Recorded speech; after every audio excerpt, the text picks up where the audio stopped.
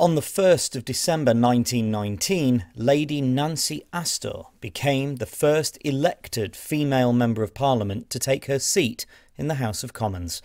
Welcome to History Pod.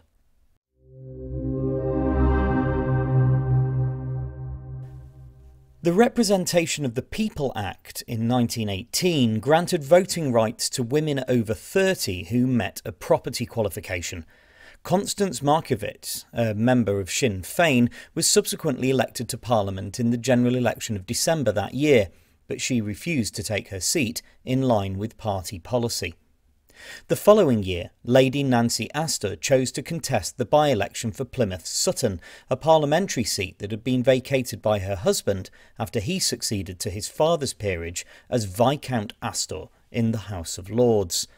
After a short campaign, in which she won the election with 51.9% of the vote, she entered the House of Commons on the 1st of December as a Unionist or Tory Member of Parliament.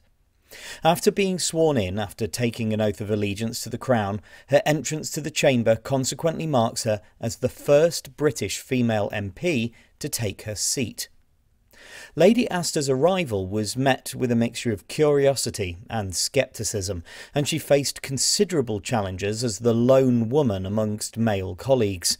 Nevertheless, her presence laid the groundwork for future generations of women in British politics, though, as more women were elected as MPs, she didn't seek to gain higher positions within the party so that she was able to more freely speak her mind.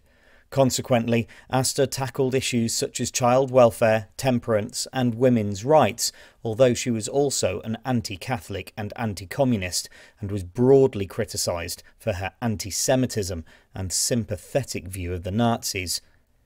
Lady Astor retired from the Commons in 1945 and didn't contest her seat in the next general election.